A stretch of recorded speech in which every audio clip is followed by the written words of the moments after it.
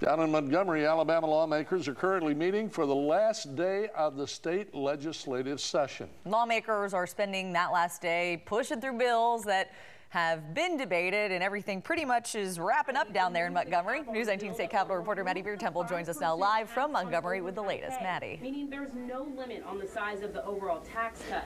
That's right. I'm here in the House press room where the House just gavelled out not too long ago before 6. Lawmakers are out on the floor celebrating the end of what they say was a historic legislative session.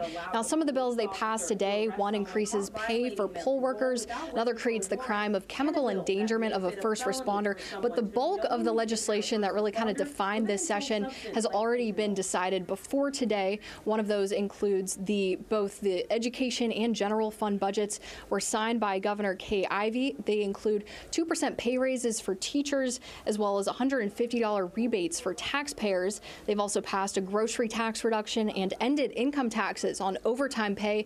Now, that's some of what's been done, but there's a lot of bills that have died this session, including one that would have banned the sale of vaping devices to those under 21 years old. Senate sponsor Garland Gudger says it's something he plans to bring back next year. It's been a decision not to pass the bill in haste at the last day because we're wanting to pass that, but making sure we have the correct bill. So we're going to be bringing that, and it will be one of the first bills that I bring up with Representative Barbara Drummond to make sure that it happens for next year.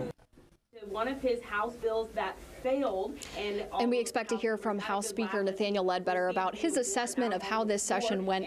Not too long. Lawmakers are clearing the House floor, but we plan to hear from some legislative leaders fairly soon, and we'll include that in a fuller story tonight, wrapping up the legislative session. Reporting now live in Montgomery, Maddie Beer-Temple, News 19.